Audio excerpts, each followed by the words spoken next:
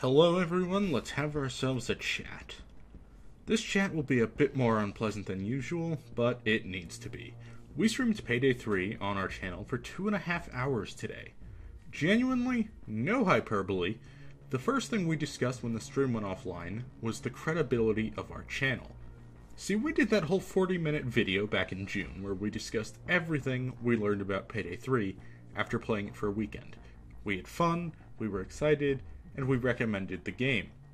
To put it as simply as possible, what we played on stream today does not reflect that recommendation or that excitement. The build we played in June was a month old at that time. I'm recording this on August 2nd. The beta build released to the public today was a significant step down. The performance was noticeably worse. Last time, we touted the performance, mentioning that with hardware 3 or 4 years old, we were still holding 80 FPS on max settings. Today, we had to drop down to medium or even low settings, and even then we were still fluctuating between 60 and 45. The menus were sometimes unusable. Over half of the key rebind menu was just missing text string. This menu was not in this state in the last build, but even if we accept these issues as normal beta bugs, we need to talk about the online servers. They don't fucking work.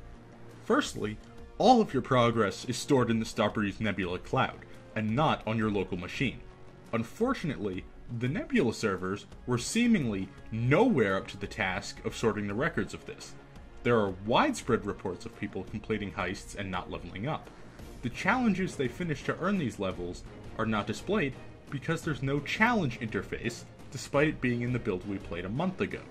The driving force of character progression in Payday 3 does not work in this beta build. For my part, I finished multiple heists and had my account rank remain at level 1, even though my gun progression and skill unlocks were moving ahead. This meant I had 5 unlocked skills that I could equip, but only equipped one at a time because I just had the one skill point. The problem with this is that it means no new guns or equipment can be unlocked for use. But even if you did get a progress check to hit the requisite level, it still doesn't unlock. Chucky managed to hit level 9, but the armor bag, which is supposed to unlock at level 2, was still not usable or equipable. That is another core combat mechanic that is not functioning correctly or accessible in this beta. Even if you managed to join somebody's game, we found an issue where you couldn't interact with deployables placed by other players. I joined a pub lobby and was unable to use either a medic bag or ammo bag placed by other players. You may notice I said if you managed to join somebody's game. That was a big if. As I said, we streamed for 2.5 hours. We were only able to get our party together for 3 heists, each lasting less than 15 minutes. That was a party of 3, mind you. We tried for close to 40 minutes to get a group of 4 in a lobby, with no luck. It was just constant errors or disconnects before our 4th person, who kept getting disconnected even after 2 game verifications, just gave up and left. Progression does not work correctly right now.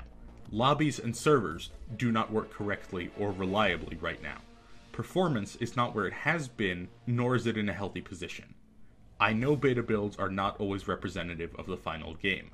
Starbreeze has made it abundantly clear that this test is to get the server smoothed out. But this is also the first time the general public has got their hands on the game, and it is in a rough state. In the case of our play session, it was practically non-functioning most of the time. I hope this is a wake-up call for Starbreeze to work on implementing an offline mode with local save and peer-to-peer lobbies, or to delay the game until these things are sorted. I can tell you right now that if this was the build we played instead of the press build we had in June, we would not have given the game the glowing endorsement that we did back then.